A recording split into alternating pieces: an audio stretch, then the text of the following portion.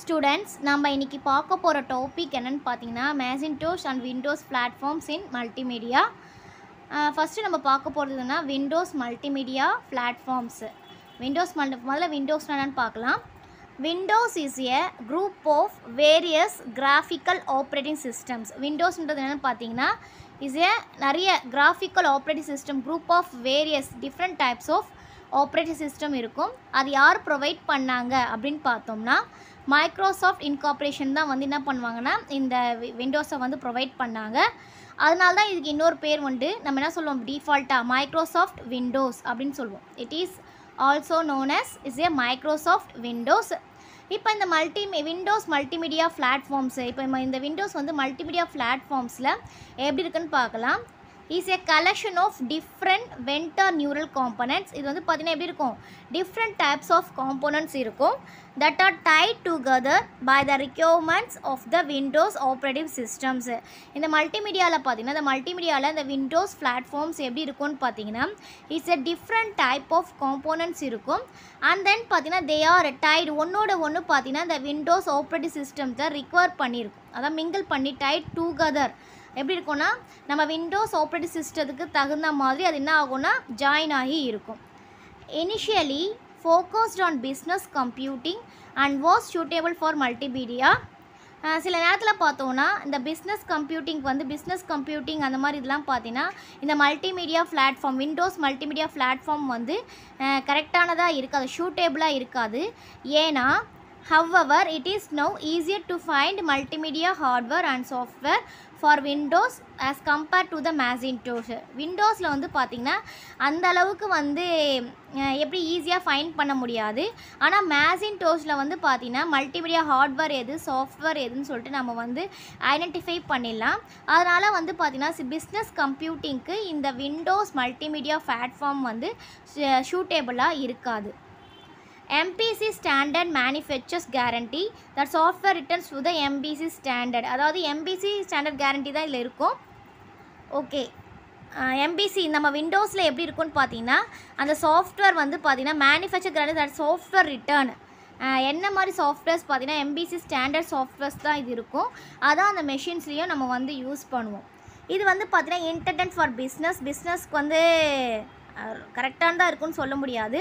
இதில் வந்து பார்த்தீங்கன்னா சிஸ்டம் இதில் என்னென்னலாம் இருக்கும் பார்த்தீங்கன்னா பீப் சவுண்டு மாதிரி இருக்கும். அண்ட் தென் டைனி சின்ன ஸ்பீக்கர்ஸ்லாம் வந்து இருக்கும் மல்டிமீடியா பேஸ் பண்ணி. ஓகேவா, விண்டோஸோடைய மல்டிமீடியா சிஸ்டத்தில். அண்ட் தென் பார்த்தீங்கன்னா இதில் என்ன இருக்கும்னா டிஓஎஸ் ஸ்க்ரீன் தான் இருக்கும். அண்ட் தென் கமாண்ட் டிரைவன் வந்து இருக்கும். சின்ஸ் லேட் 1980s பார்த்தீங்கன்னா இட்ஸ் ப்ரொவைட்ஸ் என்னென்ன மல்டிமீடியா கேப்பபிலிட்டிஸ் இந்த விண்டோஸில் இருக்குதுன்னு பார்த்தீங்கன்னா 3 levels of minimum requirements வந்து இருந்தது. ஒன்று வந்து பார்த்தீங்கன்னா MPC1, நெக்ஸ்ட்டு வந்து பார்த்தீங்கன்னா MPC2 அண்ட் நெக்ஸ்ட்டு வந்து பார்த்தீங்கன்னா MPC3 தான் பார்த்தீங்கன்னா மினிமம் ரெக்குவயர்மெண்ட்ஸ் நம்ம விண்டோஸில் யூஸ் பண்ணுற மல்டிமீடியா பிளாட்ஃபார்ம்ஸில் வந்து பார்த்தீங்கன்னா 1980s வந்து சில கேப்பபிலிட்டிஸ் மட்டும்தான் இருந்தது. அதுதான் பார்த்தீங்கன்னா இந்த 3. அது எப்போ பார்த்தீங்கன்னா 1990s தான் அந்த MPC1 என்றதை வந்து யூஸ் பண்ண ஆரம்பித்தாங்க. அது என்னன்னு பார்த்தோன்னா MS window with multiple extension package, அதான் வந்து MPC1. இது வந்து பார்த்திங்கன்னா இட்ஸ் நாட் பவர்ஃபுல், அதாவது மல்டிமீடியாவை டெவலப் பண்ணுற அளவுக்கு அது வந்து அந்த அளவுக்குலாம் இல்லை. இது வந்து ரொம்ப கஷ்டமாக தான் இது ப்ளே பண்ணுறதுக்கு. இது வந்து விண்டோஸ்னாவே பார்த்தீங்கன்னா மல்டிமீடியா டூல்ஸ் வந்து சரியாக பேஸ் பண்ணி இருக்காது. அதுக்கப்புறம் தான் பார்த்தீங்கன்னா லெவல் 1 இல்லையா, அந்த MPC1ன்றது லெவல் 1. அண்ட் தென் பார்த்தீங்கன்னா 1993 தான் பார்த்தீங்கன்னா லெவல் 2, தட் மீன்ஸ் MPC2ன்றது வந்தது. நெக்ஸ்ட்டு 1995 வந்து பார்த்தீங்கன்னா லெவல் 3 MPC3ன்னு சொல்லிட்டு இந்த இயரில் தான் வந்தது. இதான் பார்த்தீங்கன்னா விண்டோஸ் மல்டிமீடியா பிளாட்ஃபார்ம். இப்போ வந்து நம்ம மேசின்டோஷ் மல்டிமீடியா பிளாட்ஃபார்ம் என்னன்னு சொல்லிட்டு நம்ம வந்து பார்க்கலாம். இது வந்து யார் லான்ச் பண்ணாங்கன்னு பார்த்தீங்கன்னா இது வந்து ஃபஸ்ட்டு யார் லான்ச் பண்ணாங்க பார்த்தீங்கன்னா ஆப்பிள் நிறுவனம் தான் லான்ச் பண்ணாங்க. எந்த இயரில் பார்த்தீங்கன்னா 1984 தான் இது ஃபஸ்ட்டு வந்தது.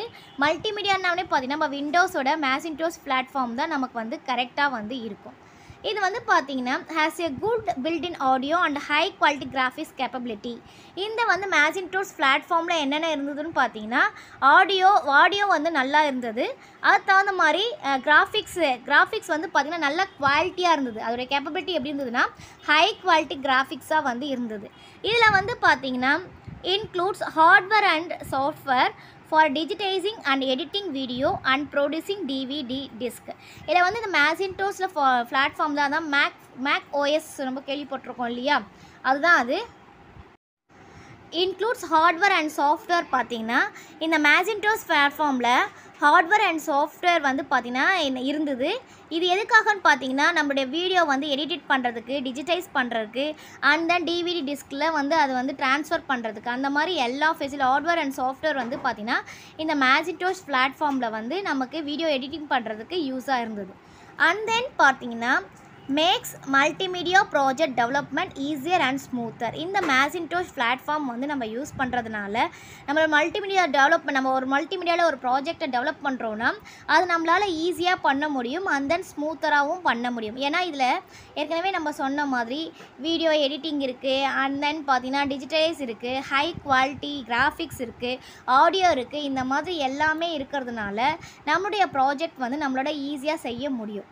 அண்ட் தென் பார்த்தீங்கன்னா all maths can play sound latest include hardware. இந்த மேக்கில் பார்த்தீங்கன்னா என்ன ஆகுதுன்னு பார்த்தீங்கன்னா லேட்டஸ்ட்டாக இருக்கிற ஹார்ட்வேர் வந்து இதில் வந்து டிஜிட்டைஸ் பண்ணியிருக்கனால அந்த சவுண்டுடைய எஃபெக்ட் வந்து பார்த்திங்கன்னா நமக்கு எப்படி இருக்குன்னு பார்த்திங்கன்னா அந்த சவுண்டோடைய எஃபெக்ட் வந்து ரொம்ப கிளியராக வந்து நமக்கு வந்து கிடைக்கும்.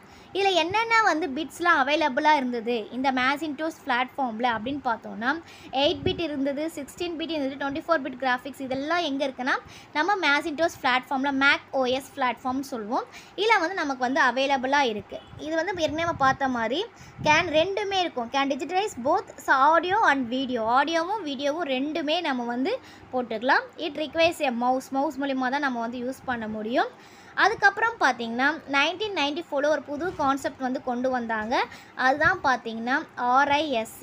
இந்த RISC அப்படின்னா என்ன அர்த்தம்னு பார்த்திங்கன்னா is a reduce instruction set computing அப்படின்னு சொல்லுவோம். இதுவும் பார்த்திங்கன்னா மல்டிமீடியாவுக்காக தான் நம்ம வந்து யூஸ் பண்ணுறோம். அதுக்கப்புறம் பார்த்திங்கன்னா 1997 G3 சீரியஸ் வந்தது. எதுனா நம்ம கிளாக் ஸ்பீடு வந்து அதிகமாக ஆக்கிறதுக்காக. அண்ட் தென் பார்த்திங்கன்னா இது என்ன மெகா ஹெட்ஸ் பார்த்திங்கன்னா 233 மெகா ஹெட்ஸாக இருந்தது. And then higher performance exit Pentium based Windows மெஷின்ஸில் இது இருந்தது. அதனால் நமக்கு என்ன ஆகும்னு பார்த்தீங்கன்னா நம்மளுடைய ஸ்பீடு வந்து நமக்கு வந்து அதிகமாக கிடைக்கும். நம்மளுடைய கிராஃபிக்ஸோட நம்ம மல்டிமீடியாவோடைய பேஸ்டு பிளாட்ஃபார்ம் ஸ்பீடு வந்து நமக்கு வந்து அதிகமாக கிடைக்கும். அது வந்து 233 மெகா ஹெட்ஸில் வந்து அது வந்து இருக்கும். அதுக்கப்புறம் பார்த்தீங்கன்னா 2003 G4 சீரீஸ் வந்தது.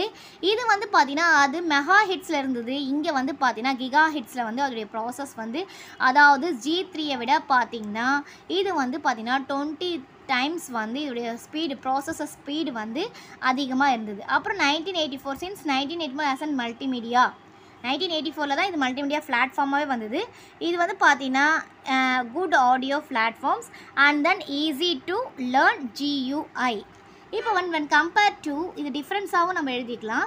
when compared to and Windows and the Macintosh OS platform நமக்கு வந்து மல்டிமீடியாவுக்கு எது பெஸ்ட்டுன்னு பார்த்தோம்னா நம்மளுடைய மேசின்டோஸ் பிளாட்ஃபார்ம் தான் பெஸ்ட்டு. ஏன்னா விண்டோஸ் வந்து பார்த்திங்கன்னா அந்த அளவுக்கு ஹார்ட்வேர் சாஃப்ட்வேர் அதெல்லாம் கேப்பபிலிட்டியாக இல்லை. ஆனால் நம்மளுடைய மேசின்டோஸில் பிளாட்ஃபார்மில் பார்த்திங்கன்னா ஹார்ட்வேர் சாஃப்ட்வேர் எல்லாமே வந்து நமக்கு வந்து சப்போர்ட்டடாக இருக்கும். இப்போ இந்த டாபிக் உங்களுக்கு கிளியராக புரிஞ்சிருக்கும்னு நினைக்கிறேன். Thank you students. தேங்க்ஸ் ஃபார் வாட்சிங். நம்ம சேனலை சப்ஸ்கிரைப் பண்ணுங்கள், வீடியோவை ஷேர் பண்ணுங்கள்.